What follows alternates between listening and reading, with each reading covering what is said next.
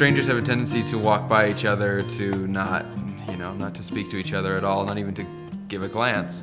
So I thought the idea of putting somebody on a corner with a sign that said free hugs on it, and actually have them give free hugs away, I thought it'd be a fascinating experiment. I thought it'd be just fascinating to see what their reactions were, and how many hugs we'd actually get. Oh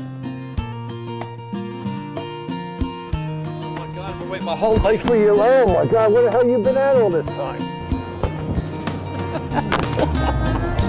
Thank you. I needed that. Oh, come here. Come here, you. I was almost wondering if the reaction wouldn't even be more open to somebody who was dressed a little bit more casually.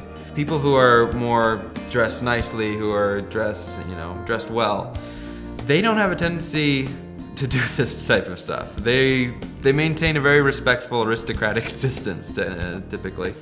And so I was actually surprised. I thought that would be more off-putting to people, to see someone who was dressed nicely and yet throwing themselves out there totally out of character. So that was a surprise to me, but people were much more drawn to the nice dressed guy than they were to the grungy dude.